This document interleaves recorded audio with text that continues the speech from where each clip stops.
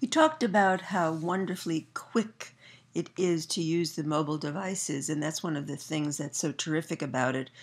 But the camera in most of the devices are not only low resolution, which is a problem, but they're also very wide angle lenses. So we have a lot of distortion in most of the images when we see it in a particular kind of image, as we're doing here. When I quickly made this image in our provost office, in fact, I was very lucky that he wanted to hang some of the pictures I made of his work from years ago in his office. And I had about 30 seconds to make the image showing the, let's call it art at this point, on the walls.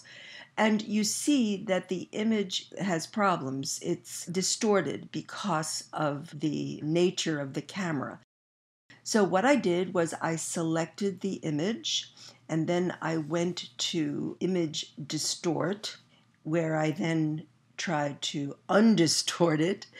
I placed the grid on top to help me figure out actually exactly how much to move the image, and played around a little bit, and then I think I pretty much got it. I went to the cropping tool to make it as symmetrical as possible.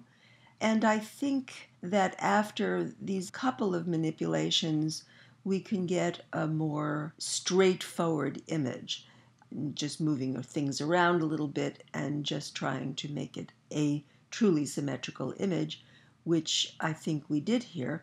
And I want you to just take a look at the first image that I made and then compare it to the more undistorted or fixed image. And this is what you can do when you're looking at mobile devices that really do distort the image, which is not what we want.